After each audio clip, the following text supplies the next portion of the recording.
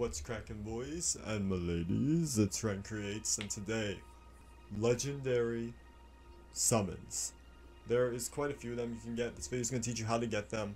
Some of them you're going to be able to get early games, others you're going to want to get quite far a bit into the game before you actually try to get them because how tough they are to locate. But this video, nonetheless, I'm going to show you guys how to get all of them, and we're starting right now. So the first summon that we're going to get is Deenh. Deenh is a Stormhawk type of summon that you can obtain very early game. He's really good because not only is he flying super fast and speedy, but he also boosts your attack power as well when he's first summoned, and he does this sort of battle cry, which is really cool. However, if you make your way over to the 4 Great Belfries, there's going to be an imbued sword key. Go to the one directly to the left and use it there to access that portal to get back to the area where you first started at the beginning of the game. From there, you're gonna pay the boss a bit of vengeance and sweetly destroy him. Then you're gonna go to the right from the chapel, go through that door, go up, open the chest, and bam, Deenh is yours. Now for one of the best summons in the game, the Crystillain Ashes.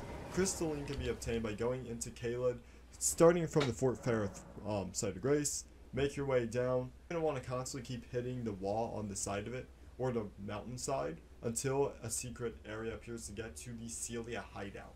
From there, you're just going to follow my steps, and you're eventually going to make it to the Crystillain Ashes.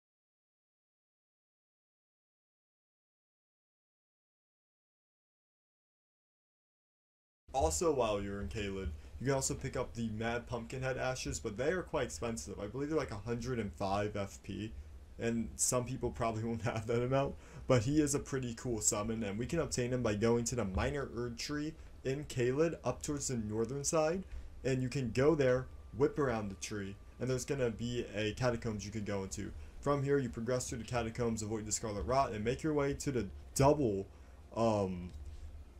they look like cats, but they're called Burial Watchdogs. One of them is just like the one before. The other one uses magic, and I highly recommend taking out the magic one first, since basically they're both going to be on you at the same time. I've tried summons, but overall, if you're a caster or somebody that can use range against them, you've pretty much got this in the bag. That Pumpkinhead is pretty cool summon. He is a bit tanky. He can definitely make foes stagger, and he's a great summon to have. But you can get 2 Ash summons here, well technically 3 or more, but if you make your way past the Cain Manor boss arena and make your way up to the Rises with the 3 sisters, Selvia's Rise. From there, Selvia will be dead, and you can basically trade shards for summons. So there's 2 we can obtain here. They're both pretty good, but there is another one we can get. If we go over to the right, if we hang a right and go all the way to the graveyard from the Carrion Manor boss arena, outside the walls, you can actually make your way over to these Alien Area 51 creatures and pick up the Oberenic Ashes. These guys aren't really that amazing, but I still thought it was worth showing since it's a 2 for the price of 1 type of deal.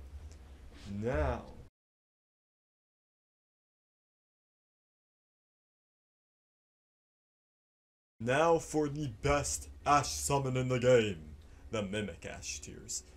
Or the Mimic tier Ashes.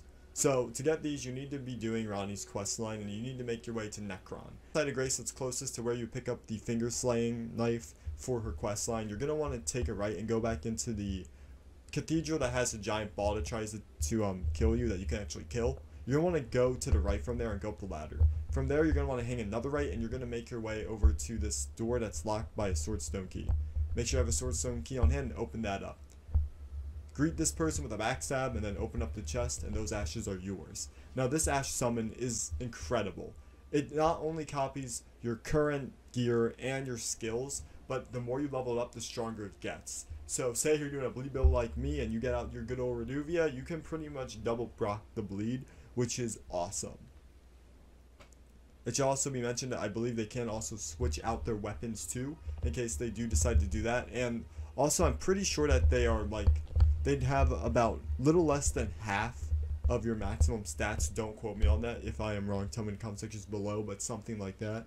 But the more you level them up with ashes, which I am having a video that will come out on how to level up and max out your ashes, which is really going to be extremely helpful, because a lot of these Crystillain, although these summon ashes are good at the beginning of the game and can be good all the way through, having them leveled up makes their potential show a lot more, and there's a lot more proof in the pudding that they can become really helpful.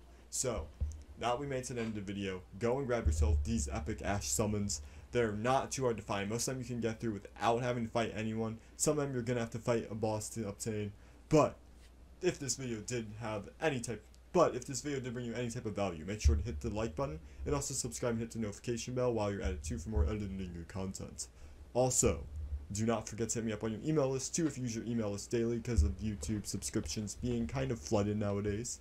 And make sure to check out all my socials and join the journey through the lands between by checking out the Elden Ring playlist above. If you want Blind Set, I also have a video on how to get that too, and also how to make this overpowered Arcane Bleed build. So if that does interest you, check out the playlist and subscribe. Until next time, my fellow tarnished, rise and brandish thine Elden Ring.